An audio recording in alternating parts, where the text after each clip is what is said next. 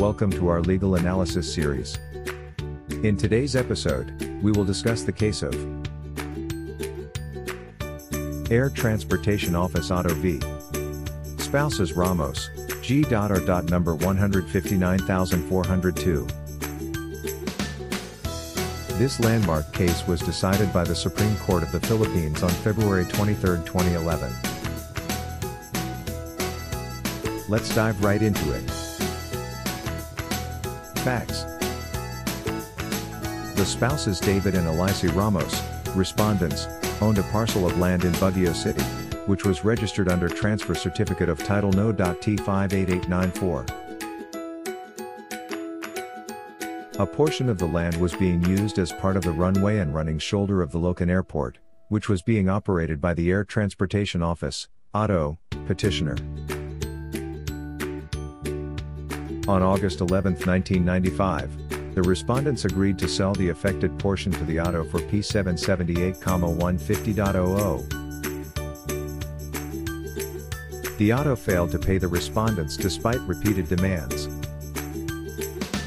The respondents filed an action for collection against the ATO in the Regional Trial Court, RTC, of Baguio City.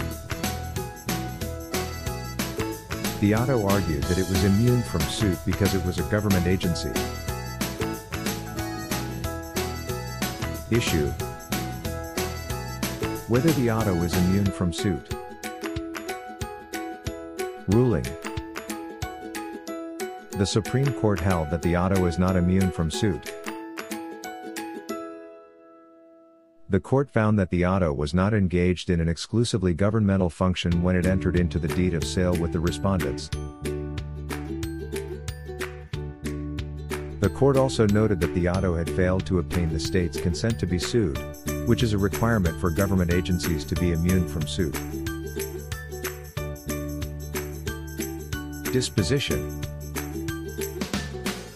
the Supreme Court affirmed the decision of the RTC, which ordered the ATO to pay the respondents the amount of P778,150.00. Significance of the case. The case of ATO v. Spouses Ramos clarified the scope of the state's immunity from suit.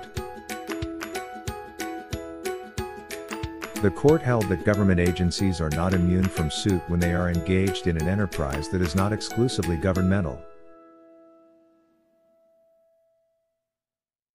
The court also reiterated the requirement that government agencies must obtain the state's consent to be sued before they can be pleaded in court.